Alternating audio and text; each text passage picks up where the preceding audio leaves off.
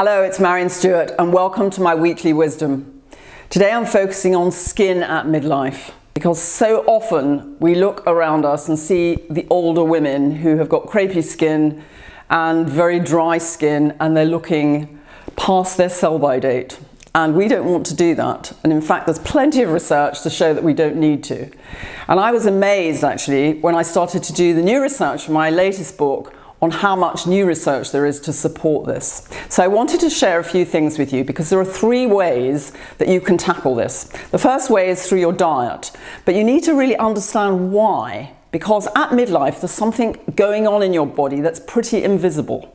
So until you get to the menopause or perimenopause, you've got lots of circulating estrogen. And that's how we function when we're going through our childbearing years. But when you get to the menopause, your ovaries stop functioning and that estrogen level falls. And so you've got empty estrogen receptor sites. So if you imagine those little receptor sites are like little space in a ping pong ball, like a space for a key and a lock.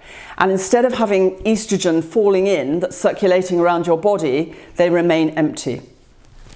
And that's when the brain doesn't really get what's going on. So the little factories in your body that have been making all those lovely new cells to keep your skin nice and glowing and elasticy and youthful, the factory starts to close down because estrogen is disappearing off the scene.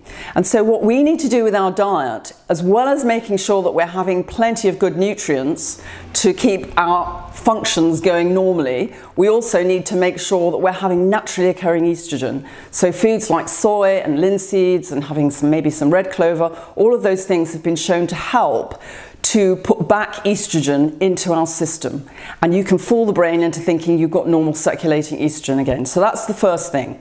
The second thing is to take some supplements because amazingly the research has shown not just can you hydrate your skin, but you can reduce the depths of wrinkles quite significantly by taking some soya-based products. So I always try and point people in the direction of these supplements so that they can have the benefit of turning back the biological clock effectively. And then obviously, as well as all of that, you can use beauty products, plenty of hydrating products.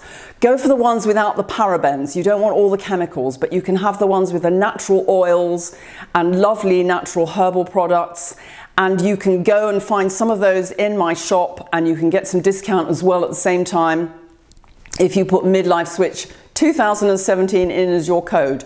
So you can choose the different things that you want to use on your face and your body to keep your skin hydrated, but don't forget you've got to do something on the inside as well as the outside to protect yourself against the aging potential.